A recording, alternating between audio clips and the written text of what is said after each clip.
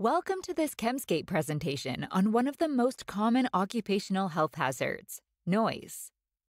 What is noise? Sound is what we hear.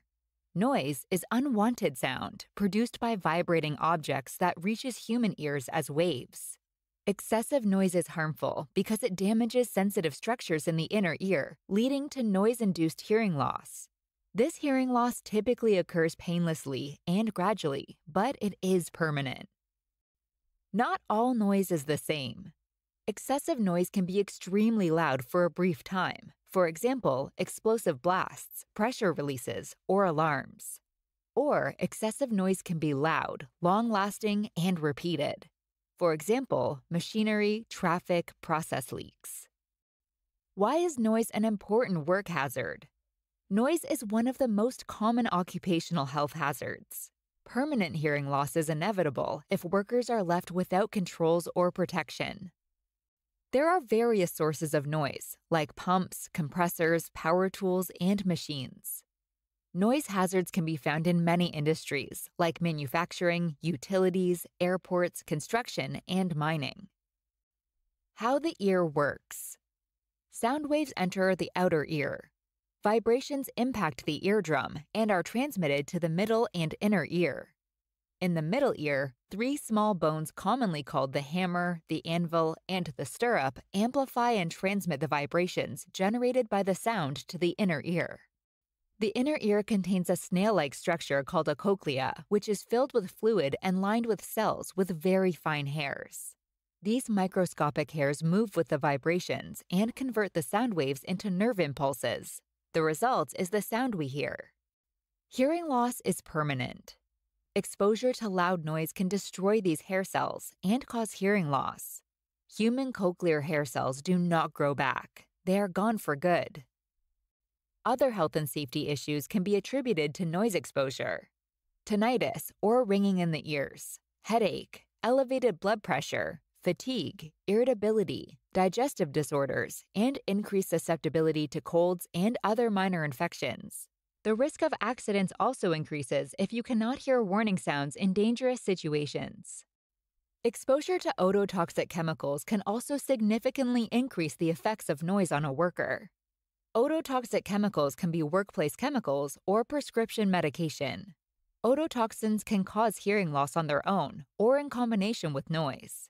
You can search for ototoxins in your chemical inventory using a report in SDS binders. The best way to reduce noise exposure is to eliminate or isolate noise source. If this cannot adequately reduce the noise, hearing protection, such as earmuffs or plugs, needs to be used. The best way to reduce noise exposure is to eliminate or isolate noise source. If this cannot adequately reduce the noise, hearing protection, such as earmuffs or plugs, needs to be used. How can I tell if my workplace is too loud? Ask yourself, do you have to raise your voice to be heard? Do you have ringing in your ears at the end of a shift? Do you have to increase the volume of your car radio leaving work than you did when you went to work? Do you have difficulty understanding conversations at parties or restaurants or in crowds? If you answer yes to any of these questions, your workplace may have a noise problem. Take action on noise prevention. If you suspect there is a noise problem in a workplace, then a noise assessment or survey should be undertaken to determine the sources of noise, the amount of noise, who is exposed, and for how long. Noise is measured by sound pressure levels, called decibels or dB. Occupational exposure limits, OELs, are typically given for different durations of exposure. Common exposure limits are listed below. Noise exposure is measured by two different types of instruments based on the noise source, purpose of measurement, and location of the exposed worker. A sound pressure level, SPL meter, is used to measure the intensity and type of various sound waves that make up the noise so that the source can be properly identified and the design of controls can be effective, while a dosimeter is used to measure personal sound exposure over a work shift when noise levels vary over time.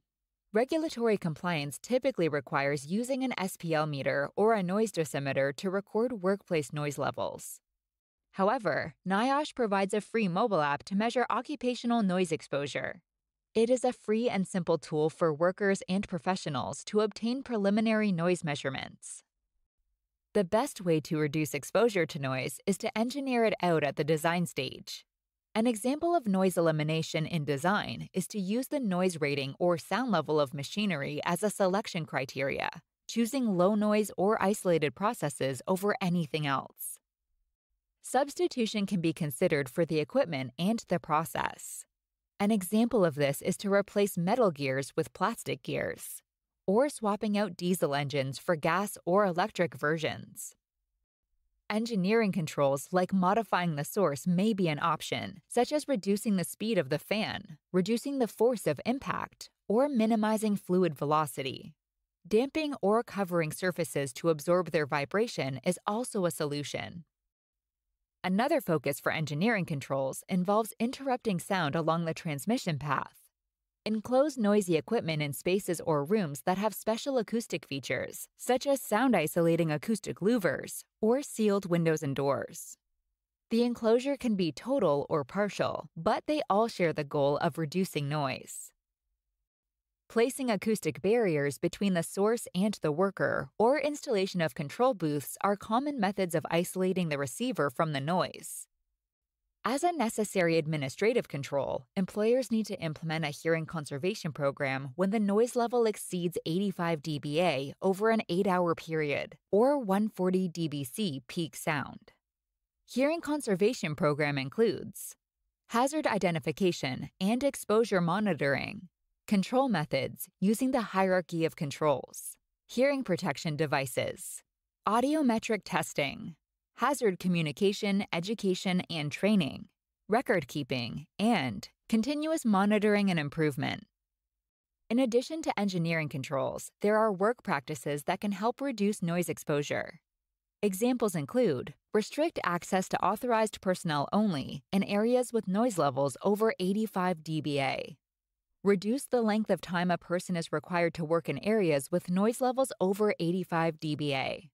Conduct monitoring to ensure noise is kept at an acceptable level. Implement a hearing conservation program.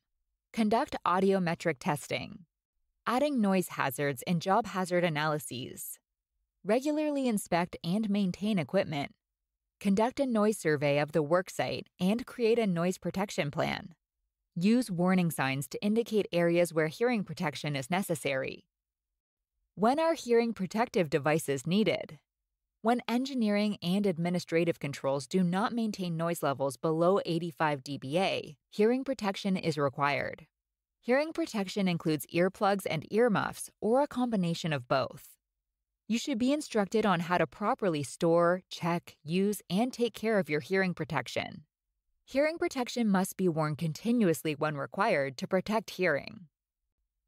Choosing a hearing protection device depends on the level of protection and suitability for the work being carried out, noise reduction rating, compatibility with other safety equipment, pattern of the noise, continuous, rhythmic, blast, series of bursts, the need to communicate and hear warning sounds, environmental factors such as heat, humidity, dust, and dirt, cost of maintenance or replacement, comfort and user preference, medical disorders.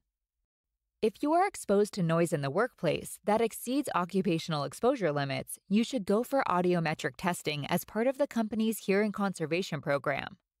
Testing can help detect hearing loss early and trigger control measures to prevent further damage. Testing is recommended as an initial hearing test, followed by a hearing test at least every 12 months afterwards. Hearing tests should be more frequent if you are exposed to noise levels that exceed 105 dBA. Notify the medical professional if you are exposed to ototoxins. Participate in training programs on noise exposure and learn the health effects and proper application of control measures like PPE, noise enclosures, restricted areas, and health monitoring. This concludes our noise presentation. Take care to protect your hearing in the workplace and in your personal life.